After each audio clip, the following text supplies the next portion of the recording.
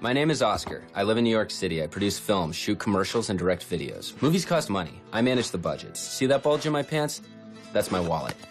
Insurance card, credit cards, debit cards, library cards, gift cards, membership cards, work ID, business checking, AAA, MetroCard, a bunch of things I don't need. Coin is a company that makes one card for all of your cards. That is, all of your cards become one. You know that? What is this? But first I had to see if it would work. Yep, it works. Okay, cool. So let's see if it actually works for me for a whole week. Wednesday, left my office, took a taxi to the airport, and flew to Los Angeles to make a music video. Rented a car, had dinner with a friend, went location scout. Tried to hold the camera while gassing up the car at the same time. Thursday, figured out casting, found a farm to shoot at, milked a goat, rented lights, rented a camera, trucks, wardrobe, props, bought food for the crew. Hi, how are you? Have a good night. More gas, more coffees. Finished the video, took the crew out for drinks, got an enormous plate of nachos, which nobody ate. Tried to fly back to New York, but the storm pushed the flights, and I went to Philadelphia instead. Took a train to the city and took the subway home. Coin is not a Metro card. Not yet, anyway. How do you do that, man? I was wondering how you do that myself, so I checked out the Coin headquarters and got schooled on swiping. Coin's been developing a super thin battery and Bluetooth signal for the last 3 years, along with a magnet that safely represents all of your cards and functions with all kinds of card machines. Look at all those swipers. Friday, flew to Mexico City to see my girlfriend. Drove out to the Costa Esmeralda, where we just happened to have an entire hotel to ourselves except for 2 dogs named Pierre and Philippe. The card still works. See? Monday, back to New York for more editing, more coffee on the gift card, a lot of places that are cash only, more subways, more taxis, rented gear on my Amex, bought hard drives on my Visa, played soccer. Tuesday, went to the mountains to shoot a ski video with an old friend. Bluebird Sky should be a good one. Bought breakfast on my MasterCard, bought sunscreen on my Visa, rented skis, boots, poles, got a lift ticket, and charged it all on my coin. Then had my friend hold it while doing all these tricks. God, just look at it. All in all, it was a pretty good week. Ditched those, got rid of all these, forgot about those, kept this, kept that. Thanks, Coin.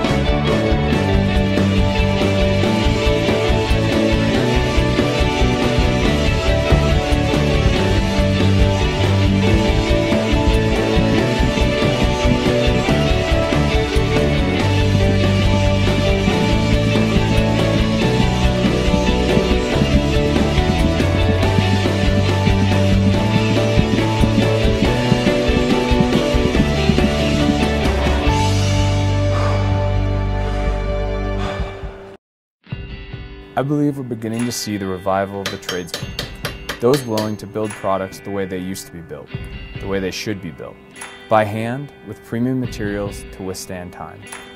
We're also seeing a change in mindset where quality trumps quantity. We're tired of products wearing out and we're willing to pay more for something that will last. I was on a trip a few years back and I reached into my bag and I sliced open my finger. So as a craftsman, I sat down and responded by designing a one-size-fits-all razor cover. It worked so well, I knew I needed to bring this product to market. I was also frustrated by toiletry bags that never seemed to fit into my suitcase. So I came up with a design that was flat and both packable and functional. I paired these two products together and Traveler was born. Traveler can serve as a dop kit, toiletry bag, or makeup case, and comes with your choice of standard or safety razor covers. The entire kit is crafted from full-grain Horween leather and has a water-resistant finish. At Range Leather, we craft products to wear in, not out, and we're proud to carry on the tradition of the tradesman.